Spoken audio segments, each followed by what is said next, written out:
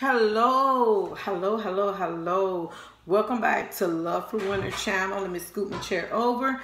This video is for the CDA candidates. So if you're looking for any other videos, I'm sorry, you can go ahead and exit out.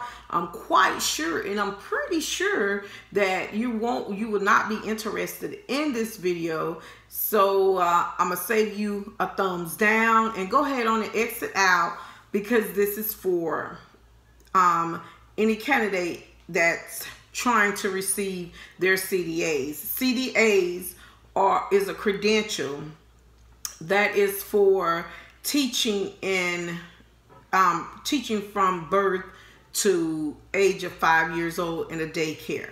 And so I'm sorry, this isn't for you. Maybe my next video will be for you, but to my CDA candidates that this is for, that typed in this, clicked on this, this is the Q&A, questions and answers. And I am a CDA specialist, I am a PD specialist, and I reside in Florida. Now, I love my job that I do, the verification jobs. I also work work with as a volunteer, the coalition, to sit on the panel at the end of the classes, at the end of each class, to talk to the new CDA candidates that's going to go out to apply for their credentials. So I pretty much seen both sides of it, but there are some questions that a lot of my candidates call and ask me, and I'm like, I don't mind answering them, but I'm like, this is something that whomever they taking their class up with, whether it was in college, whether it was a private owner class, whether it was a fast track, should have answered these questions. But they call with and it's particularly the same questions over and over again. So if you can just bear with me, I'm gonna go over some of the questions, and if you have more questions, please let me know. I will make a up-to-date video. I'm gonna try to make up-to-date videos after I get at least 10 new questions. As soon as I get the 10 new questions, other than the questions I have here, I will make the up-to-date video. So I also have other videos that I will link at the end of this video about how to put your professional portfolio together, CDA nightmares,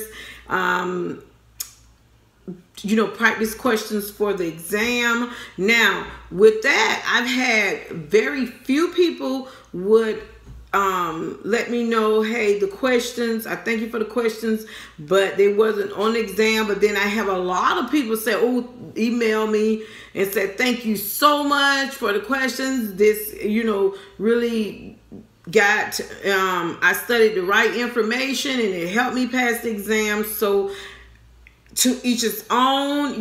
I stay, like I said, I stay in Florida. I don't know where you are, I don't know if the questions are different or whatever, but they're not the exact questions. And then also they got to understand as well, everybody don't get the same questions. So, I believe they don't understand that everybody do not get the same questions. So if you go and take the test and you bum the exam, and hold on just a minute, my phone is ringing. Thank you very much for your patience. Which I might clip it out. But let's go into some of the questions that it's normally asked to me. The first one would be, what's a competency standards book? Okay. A competency standards book. The reason why I look like that is because, like I say, these are some of the things that your teachers, when you take the classes, would have told you. Or I would get some candidates and say, I didn't know I was supposed to have one. and I'll go to I'll call before the verification. Okay, bring your competency standards book with you, your ID, your CPR, and they're like, what's a competency standards book? Then we'll have to reschedule. They'll have to order it, wait for it to come in. A competency standards book, it tells you the different standards that you have to have in your portfolio during the verification visit, and that we're going to be looking for. At the end of the competency standards book is where the scoring tool papers are, where you don't tear them out. The PD specialist will ask for that book. They will personally tear them out, and they will give you the book back. So that's a book that you have to have. In addition to that, we also compare if you're from zero for infant to toddler. We look at that. If it's the right color book, if the front of that book say infants to toddler, because I have, for an example, had a candidate that had the wrong book.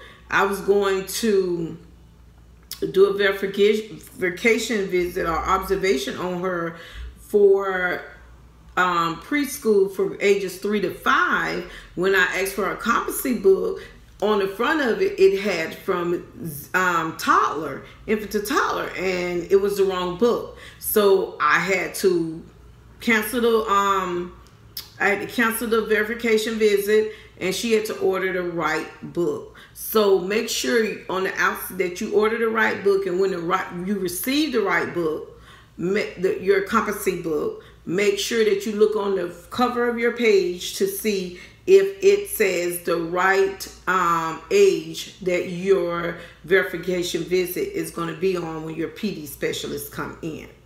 And that's going to relate to your exam that you're going to take as well. All right, so a competency standards book, that's what that is. That's the standards of what we're going to be looking for as PD specialists when we walk in that door to see you interact with the children, your portfolio, and at the end of it is the scoring tool. Now, hint, a lot of you may be nervous. I don't know what they're going to be looking for. When we walk in that door, we're looking at you. We're not looking at the other teacher that has to be in there with you, with the students. We're looking at you. We're looking at how you interact with the teacher, how you interact, not with the teacher, with the children. And so just know that our focus is definitely on you. And in the back of that book, when I sit on the panel at the coalition and speak to the CDA candidates there, I tell them, if you want to know what we're coming in looking for, you turn to the back of that book and go through the scoring tools that we're going to tear out your book and score you with. And those are the things that we are going to look for. So before we come, you build your lessons around those things. You try to incorporate as much as that you can in your lesson. Now, is that pretending? Is that putting on for the PD specialist? No, because sometimes when the PD specialists come, it may be different things going on at that time, and we don't get to see you read a story. And so we have to question you and ask you at the review, or we don't really get to see you do this or that. But you would know, okay, they're going to ask, do we read stories every day? Okay, my lesson plans got to show that. I got to show them I'm reading the story. I want to incorporate this in so they can see how well I read the story. Because how we score you, 1, 2, or 3. 1 is the lowest. 2 is the 1. Okay, 1 is the lowest. I'm sorry. 1 is the lowest. We have to, as a PD specialist, we have to, if we score you as a 1 on a subject, on an area, we have to tell them why we score you as that 1. If we score you as a 2, we don't have to get explanation why you scored you as a 2. We don't have to, but we can if we want to. If we score you as a 3 on that area, we have to tell them, no, we do not have to tell them why, because 3 is very good. The only one we have to tell is when we score you as a 1. So I hope and I pray that the 3 I can do 3s all the way through. And even, we know that we're not perfect, and not even me. So I'm the first one to tell you that. But even if it's a 2, we don't have to get explanation. But what I do, I would tell them, okay, at the review, we did talk about this, and we did talk about this. You understood what you had to do. I give explanation. Say, for instance, I scored someone as a 2 on vocabulary. I had put, she had used vocabulary, new vocabulary words to the children, but we talked about how she can incorporate more in the different activities that she had done that day, and some of the different activities that she had done that day. So what I come in and say, I tell them what you done. Yes, you did do it. May not as much as you should have, but then I also tell them as I'm typing in what we talked about and how you can incorporate more. So I don't just say then incorporate more words when I use 2, but I will put what you did, positive, and then what your professional growth can be in that.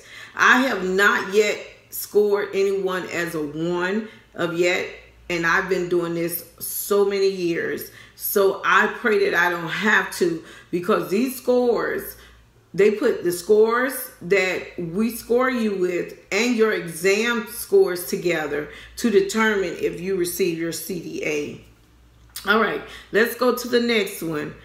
Completed 120 hours of professional education covering the 8 CDA subject areas. The 120 hours are what you're going to take in your schooling. Whether you go to college and take this class, your CDA class, whether you go to fast track to take the CDA class, it will incorporate your 120. So it will cover all of the 8 CDA subject areas. Now, I have had, and they will give you papers at these classes where you check off and you sign at the bottom that you did it. And I've had some candidates brought that to me and say, well, here's, in their portfolio. And I have to go back to them and say, where's the certificate? And they say, well, this is all I received. This is all they gave me. So I can complete out the verification visit for that day. I can observe them, but I have to tell the council when I put in the scores that they did not have their CDA certificate. You must have, your 120 hour certificate. You must have your 120 hour certificate in from that company, wherever you obtained it from, with a signature in your portfolio. You must. There's no ifs, ands, or buts about it. So please know that when you finish that 120 hour class of that 8 CDA subject areas, ask for your certificate and put it directly in your portfolio, a copy of it in your portfolio. All right, the next one would be within work 480 hours with children. Okay. Whatever area that you're going to, all right, we left off on working 480 hours with children. You need to have already worked in a daycare center, at least 480 hours or over, because you would need that center to write you a letter saying that you have worked 480 hours. Now, say for instance, you worked at one center and you transfer to another center, that is perfectly fine. You ask that center, the first, whatever center it is, center A, to give you a letter. Say for instance, you worked 240 hours there, and you're at a new center, and you ask the new center to give you a letter of how many hours that you worked with them. And those two can be put together as long as it adds up to 480 centers. I don't care if you worked at 10 different centers. As long as you have proof that you worked at centers 480 hours. And with the children, the age group that you are looking to get your CDA in. I hope that's been cleared. I hope I've said that clear enough. So please, we're going to ask, where are the 480 hours at? So please have that letter or letters in your book. All right. So to go ahead on and finish this off, is your portfolio. You need your portfolio to get everything that's incorporated in your portfolio together, to put it in a binder. Some CDA, PD specialists want them typed. I will prefer for them to be typed. If it's not typed, is that would we not come out? We still would come out. We still should come out. So it doesn't, stop you from not coming out. So, but it just looked more professionally typed. And these are the items that you need in your professional portfolio. I keep looking down because I'm looking at my sheet so I won't forget anything. You will need the CDA professional portfolio cover sheet. You will also need a complete summary of the CDA education cover sheet, and get all together your transcripts, your certificates, and that 480 hours. So all of that will go behind one section. Your transcript, you can put, if you have any other college transcripts or certificate or whatever, anything like that, transcript, certificates, your 480 hours of training, and all of that will be behind one section that needs to go in your portfolio. A next section will be your family questionnaires. Where would you get the family questionnaire sheet from? Out of your competency book, out of your competency standard book. So inside of that book, it will have a questionnaire sheet that you would tear out, make copies of, and you would distribute them to your parents and have them fill them out, return them back to you, and you would need to put them in your portfolio book as well. After you would need to reflect back on your family questionnaires and write in your strengths, your areas of your strength that they talked about, and in the areas of your professional growth that you need to, work on. As well, in the reflective dialogue worksheet. It is a reflective dialogue worksheet in there as well in your competency book, behind the questionnaires that you're going to give to your parents. Okay. You will also write 6 reflective statements of competency. Okay. 6 of them. You will need to gather all of the resource collections that the competency standard books tell you to gather together. Also, when you're taking these classes, they will tell you what you need. And you would need those resources because as PD specialists, we go in there and see, have you done the homework? Have you done what you were told to do? And then you will write your professional philosophy statement. Please do that. Usually that's the last page. It should be the last page in your portfolio book. We look at that. We read it. We look for whatever you say in our observation with you on your verification visit to see, do we really see that? Or is this something that, you've written and we can't see that in you? So, if you're passionate about it and you write in your professional philosophy that you're passionate about teaching, we'll see that. And if we come in there and we see you just nonchalant and it's either this or that or whatever, we will see that. And we would know if you told the truth about it or not, because, and we add all these scores up. We put them together. We talk about it in the review, after the CDA verification visit. After the visit, we will review over with you what we seen in class while we were observing you. Now, I'm going to make a separate video about that, what we go over after your verification visit, because we call you off and we talk to you for about 30, 45 minutes, sometimes not even that long. But I will make a separate video on that. So you won't be nervous. Oh God, what are they going to come in this room? What are they going to tell me? What is this about? Am I graded for this or whatever? So we will let you know. All right. Another thing after and all of that, you need for your professional portfolio, everything that I told you need to go into your professional portfolio that I just went over. The last thing for you to do is select a PD specialist. And PD specialist stand for Professional Development Specialist. So you'll select that. You'll go online and make a selection of whoever you want to come and do your PD specialist. And you will, once you select them,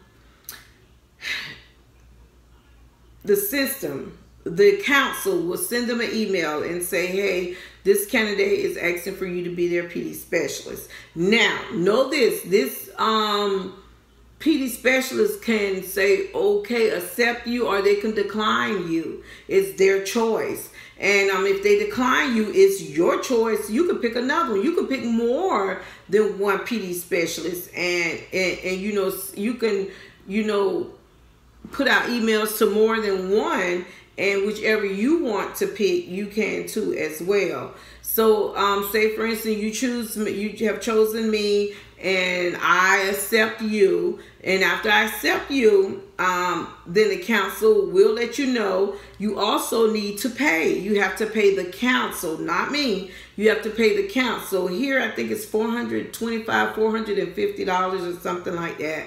You pay the council. You'll go on their line website and pay them. Once you pay them, it takes 24 to 48 hours, or sometimes, even a little longer. And they'll send me an email and say, okay, it's okay for you to go ahead and call the candidate and schedule an appointment. That's the only time I can schedule an appointment with you. Once I get the confirmation back from them saying, okay, you can, because they're not going to give me the confirmation if you do not pay. And a lot of CDA candidates do not understand that. Those people want their money. So once you pay, it'll take a few days and then they'll let me know. And once they said, okay, it's okay for you to schedule an appointment with them, I will call or email. The PD specialist will call or email you and tell you, okay, all right, let's set up a date and time for this verification visit. And after that,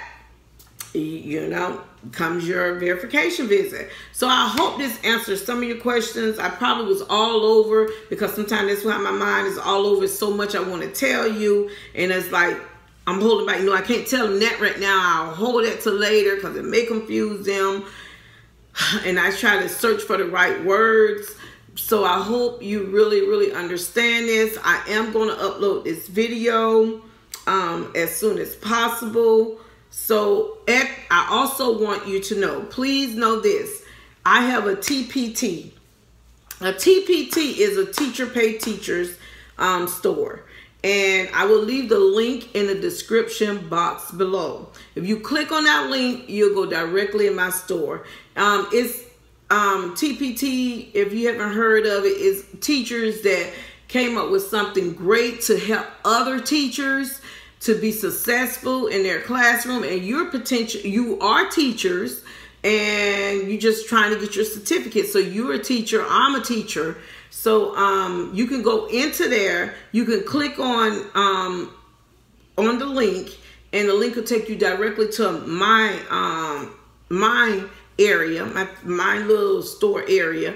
And in there's a free worksheet. There's a free worksheet that tells you everything that you need to do. Everything that I told you on this video, it's going to be on a worksheet. All you have to do is click download. It'll download straight to your computer, and you can print it out for free.